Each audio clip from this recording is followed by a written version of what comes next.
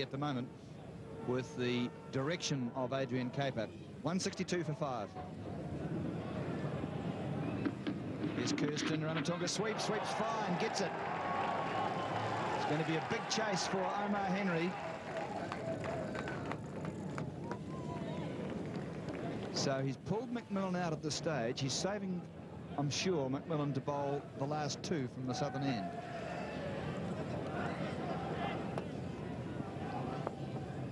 So really, it's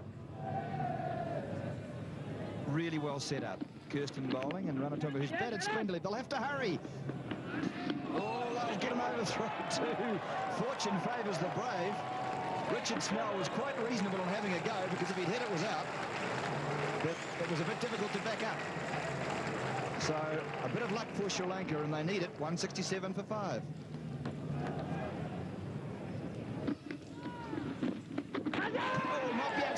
He's gone. A lovely piece of work from Richardson.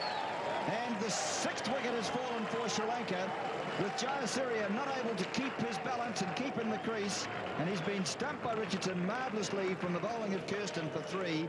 Sri Lanka are 168 for 6 now.